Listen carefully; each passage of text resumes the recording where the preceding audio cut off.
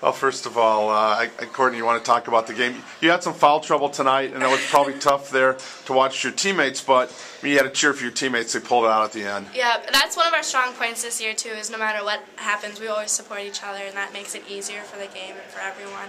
And that's one of our biggest strong suits this year, is we all support each other, we get along great, which makes the game a lot easiasier. You had a freshman come up big for you tonight. Yeah, she did, which is really, really good, which is going to be great for the next 2 years for her, too.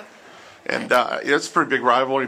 Belleville had a 21-game winning streak in conference. You realize that? Yeah. They won the last 2 titles. Yeah, they've been really good the past couple of years, but I guess this year is our year.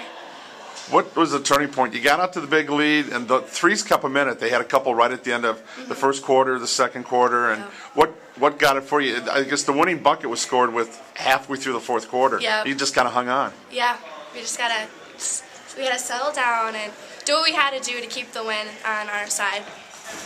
Goes to show it's a team game, doesn't it? Yes. All right. Very much so. Congratulations. Thank you.